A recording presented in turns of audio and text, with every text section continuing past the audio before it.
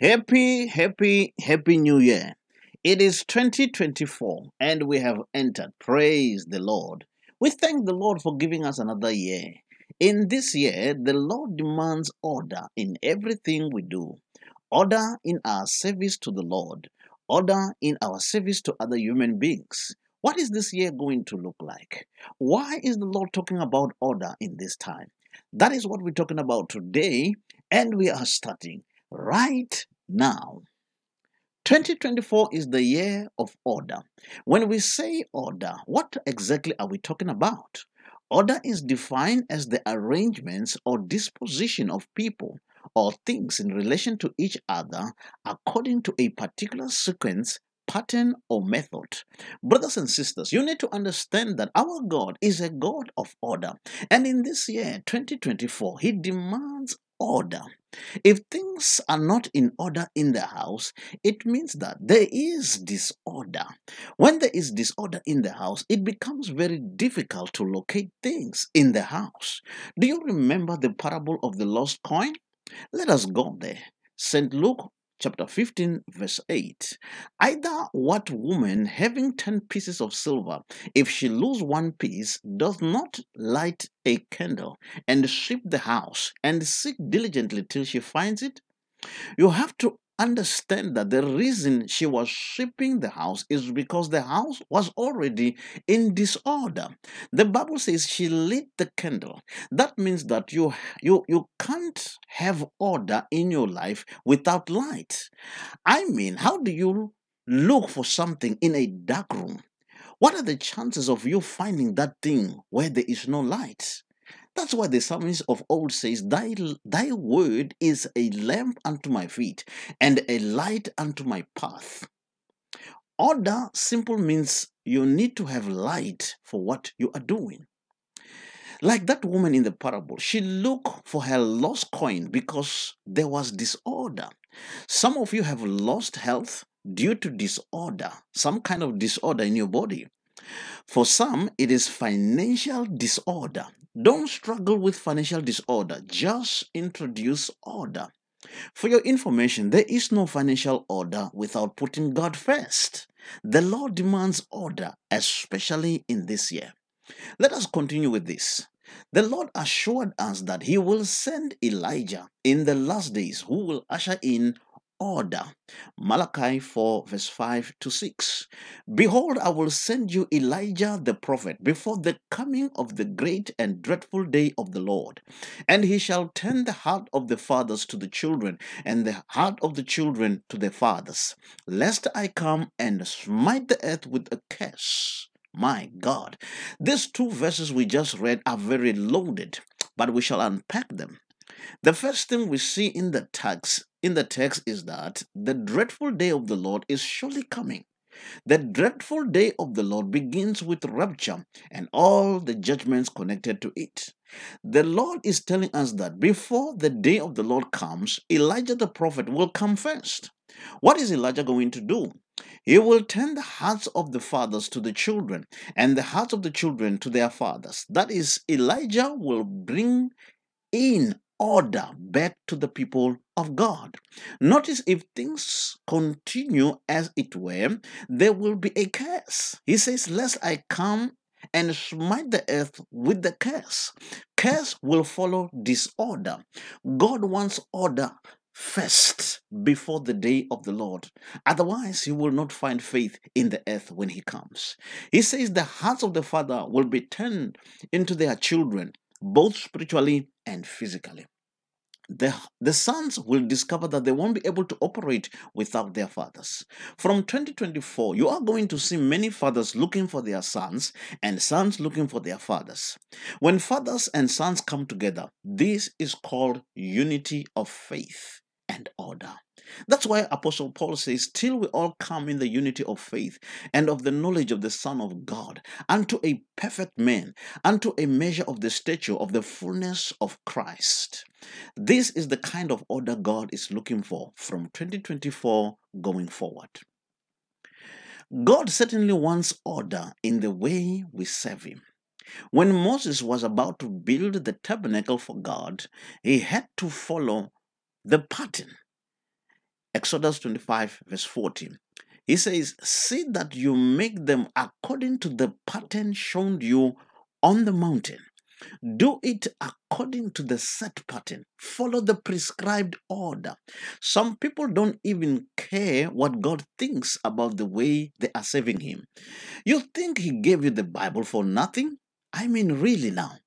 One day, as the Lord Jesus was doing the work of the ministry in the desert, the disciples of the Lord thought to send the crowds away because it was late and that there was no food for the crowds. The Lord insisted that the disciples should give the people something to eat.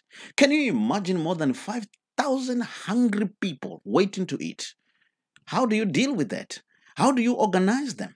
But praise be unto God. My God is a God of order. The Bible says in Mark 6 from 39 to 42, then Jesus directed them to have all the people sit down in groups on the green grass. So they sat down in groups of hundreds and fifties. Taking the 5 loaves and the 2 fish, and looking up to heaven, he gave thanks and broke the loaves. Then he gave them to his disciples to distribute to the people. He also divided the 2 fish among them all. They all ate and were satisfied. Hallelujah. When there is order, a miracle can take place. Did you hear that? Let us go to the church in Corinth. This church was gifted. I mean, this church was anointed. Apparently, someone will be singing while the other one is prophesying, and the other one is explaining his dream, all at the same time. There was a chaos. This church was very disorderly. And finally, Paul wrote to them and said, "Let all things be done decently and in order." Make no mistake about it, God is a God of order. One time, King David wanted to transport the Ark of the Covenant to Jerusalem, and he prepared a new cart. Think about that. He prepared a new cart to carry the Ark of the Lord. Let's read about it. 2 Samuel chapter 6, verse 3. And they set the ark of God upon a new cart and brought it out of the house of Abinadab that was in Gibeah, and Uzzah and Ahio, the sons of Abinadab, drave the new cart. Did you see that? They got the people who were marching, people who were trained, marching together with the new cart as the procession was moving towards Jerusalem. I understand there was a budget for this procession. Soldiers were trained to march with the new cart, but was this not the order? Was this what God wanted? What were they supposed to do if they needed to transport the ark from one point to another? You want to know? Numbers chapter 4, verse 15. When Aaron and his sons have finished covering the sanctuary and all its furniture, as the camp sets up, that means as they are about to move to transport the ark of God and other holy things. After all that is done, but not before, the sons of Kohath shall come to carry them using poles so that they do not touch the holy things and die. Because if they touch, they will die. These are the things in the tent of meetings, tabernacle, which the sons of Kohath are to carry. Did you see that? Do you see how the ark was supposed to be carried? The Ark of the Covenant was supposed to be carried by 4 priests using poles in their shoulders. But David put the Ark on a new cart. That was disorder. And God was already angry about this. All right, let's continue with this. 2 Samuel chapter 6, from 6 to 7. And when they came to Nakoth's threshing floor, Uzzah put forth his hand to the ark of God and took hold of it, for the oxen shook it. The cart was shaking. All right, and the ark began to fall.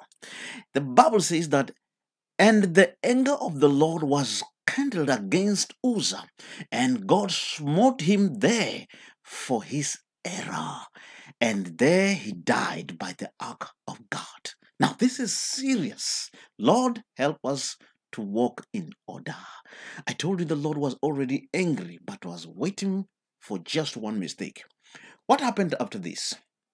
Well, of course, David was not happy about this, but David went back to the scriptures. That's what you should do. No matter how disappointed you are, you must go back to the word of God in this year.